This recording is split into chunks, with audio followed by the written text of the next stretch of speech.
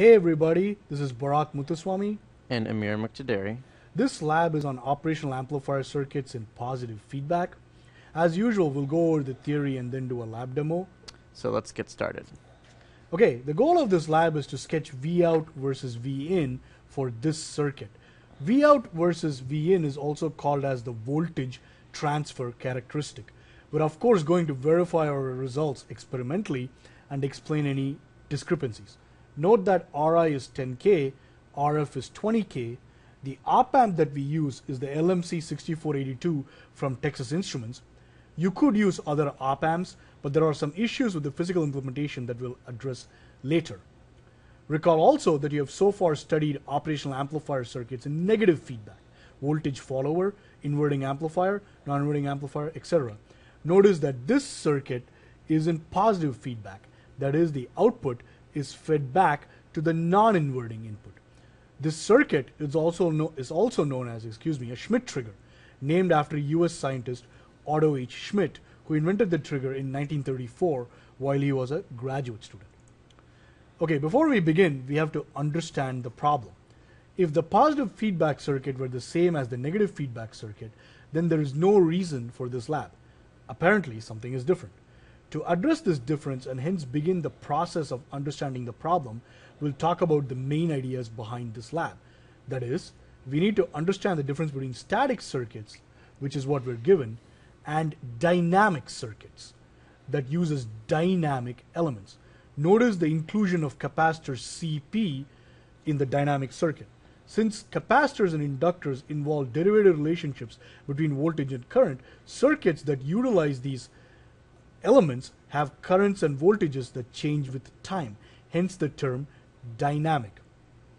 Now going back to a textbook op-amp model, we can see that there are no dynamics in the op-amp model.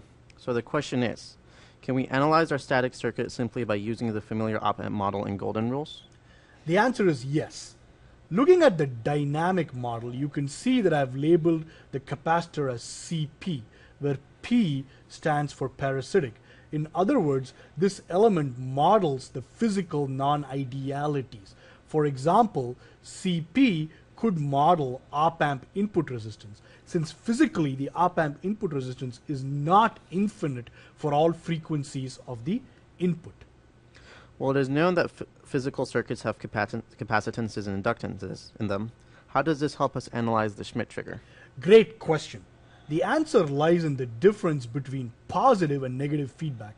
You may have heard that positive feedback leads to instability, whereas negative feedback doesn't. But a subtle yet important point that is lost in that statement is that stability is defined using differential equations. Dynamic systems are stable or unstable. So the circuit that we are given is static. Hence the analysis approach is to separate out the statics from the dynamics. Exactly. That observation is correct, Amir, and that is where we are going to start. So, here is the plan of attack. We will simply derive Vout versus Vin using the op-amp golden rules. Next, we'll interpret the transfer characteristic. That is, we'll try to understand what is going on. Finally, we need to come up with an experiment to confirm our derivation. Amir, why don't you derive Vout versus Vin? It will be very good practice for you in applying the op-amp golden rules. Okay, since the op-amp is in the linear region, we know Vp is equal to Vn. Applying Kirchhoff's current law and Ohm law, we get the current through Ri is equal to the current through Rf. Since the current going into the non-inverting terminal is 0, I have used Ohm's law to write the two currents in terms of node voltages. Since Vn is connected to ground, we can simplify the expression and finally plug in Ri equals 10K, Rf equals 20K to get our Vout equals negative 2 Vin.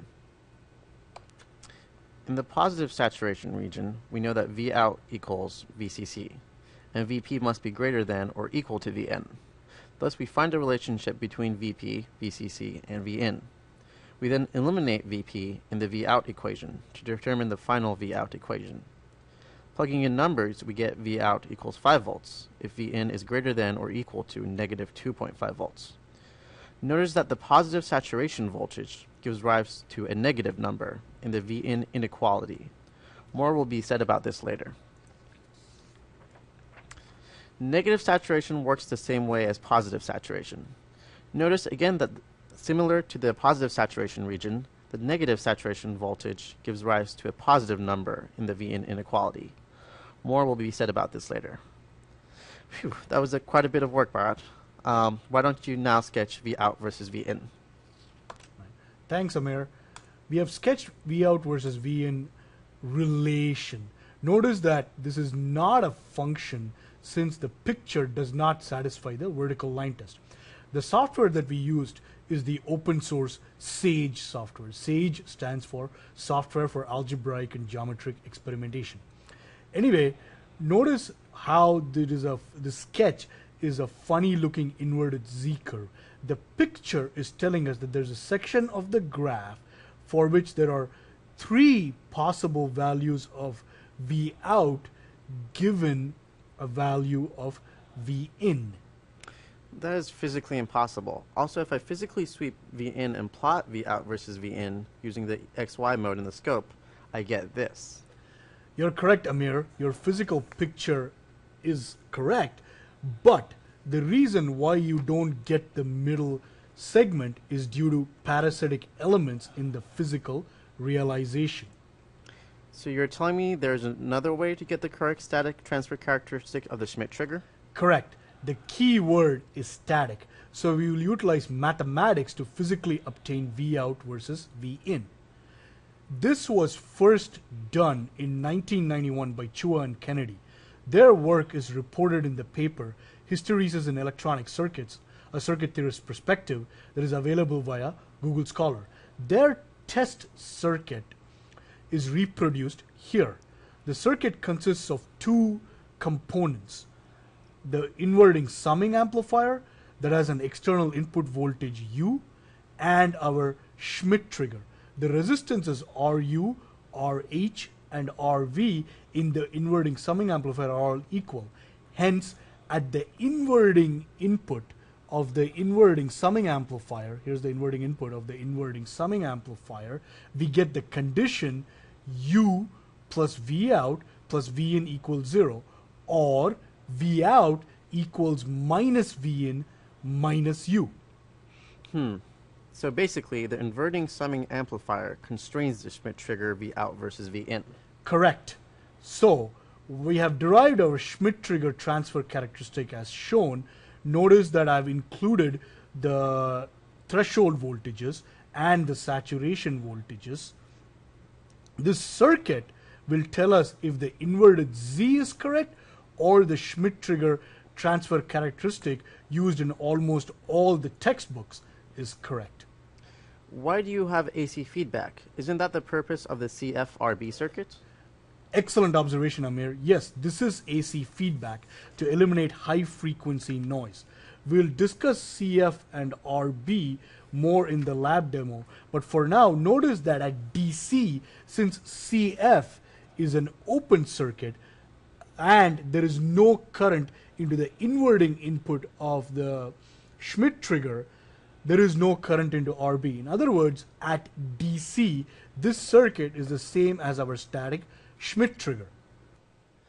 Before we begin our lab demo, I want to emphasize that this U is our input in the inverting summing amplifier, and this circuit allows us to vary U. And what we're going to be doing is, in the lab demo, we're going to be increasing U, increasing or decreasing input U, and that allows us to move this V out versus negative V in up or down. Hence, this circuit will actually tell us either the inverted Z is the static or DC transfer characteristic of the Schmitt trigger, or if this is the static or DC transfer characteristics of the Schmitt trigger. Also note that in the physical circuit, U is a function generator. Now remember, of course, that the op-amp needs power supplies to operate, and in this case it is plus 5 volts and minus 5 volts. Now let us do our lab demo. Okay, so here is the circuit. This is the LMC6482. It's a dual op-amp chip, so there are 2 op-amps in one chip. The left op-amp, this is actually the Schmitt trigger with the AC feedback capacitor. here is the inverting summing amplifier. So if you go up to the function generator, like Amir is moving it up, the settings I have are 100 hertz sine wave. The amplitude is 10 volts peak to peak. It really doesn't matter if it's a sine or a sawtooth. You will get the same Z curve as you see here. So here's the Z curve. If you can move out, Amir, zoom out, we'll see the power supply up. Power supply is at plus or minus 5 volts. And if you look at the limits on this guy, the positive threshold, remember, is set by the negative power supply, and the negative threshold is set by the positive power supply. This is consistent with the thresholds which we observed for the Schmitt trigger without any, like if you just do a simple sweep with the hysteresis. So yeah, the fact that we use the inverting summing amplifier helps us get this linear region. Now what I can do is, if you go back to the function generator, I can show you the effects of frequency. So if you look at the frequency, I'm going to reduce this down to 1 hertz, and then Amir will go back to the scope, and you can see how the trace is it's basically tracing the, oops, I'm not going in sync with the waveform, but there it is. And now let's just look at, I'm going to increase the frequency back to 100 hertz. Let's look at the effects of removing the AC feedback capacitor. And Amir, before we remove the capacitor, what should we do? We should turn off the power supply. Yep. So that's what he's going to do. I'll put off, and then I'm going to remove the AC feedback cap. And if you turn the power back on, you can see the effect of high frequency noise in this region. And again, this is due to parasitics in the physical circuit, and it's basically telling you that this region is unstable. Now, a couple of points. The point number one is the AC feedback capacitor for the LMC6482 that we used are 100 picofarads, and the RB is 10K. Now these values may not work for a different operational amplifier, but it's a simple matter of experimenting with the AC feedback parameters to eliminate this noise. And that's it for the lab demo. Based on the lab demo, we can conclude that the physical realization of the Schmitt trigger does display the inverted Z characteristics predicted by theory. The only discrepancy that occurs between the physical implementation and theory is the presence of high frequency noise that was removed by AC feedback.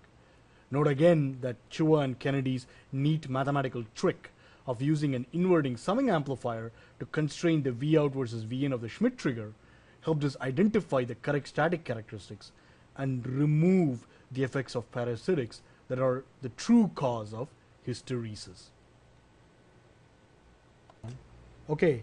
To further understand this lab, ask yourselves questions such as, is the Schmitt trigger inverting or non-inverting, Amir?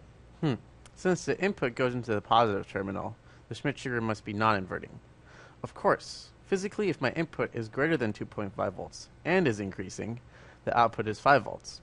If my input is less than negative 2.5 volts and is decreasing, the output is negative 5 volts. So, the increasing-decreasing behavior with respect to input voltage occurs because of physical parasitic elements, and that is the source of memory or hysteresis. So we can make an inverting Schmitt trigger by feeding the input to the inverting terminal and grounding the left end of Ri. Excellent. Correct on all observations. Now, on to the second question. How do we change the value of these threshold voltages? This requires more work. Yes, be careful.